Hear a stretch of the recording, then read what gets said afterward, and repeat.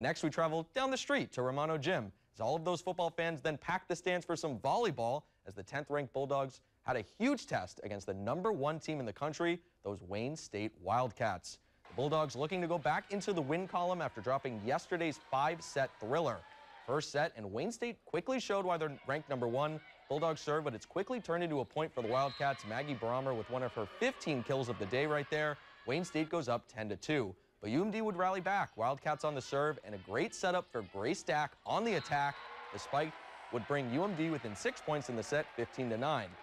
Later on in that first set, Kaylin Madison makes a great play to keep the ball alive, and it's Paige Decker with authority. Wayne State not able to recover there. Bulldogs now only down by 3, 21-18.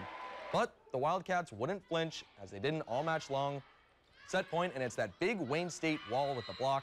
The #1 ranked Wildcats win the first set 25-21 and end up sweeping the Bulldogs in 3 straight as UMD drops their second match in a row. And now we're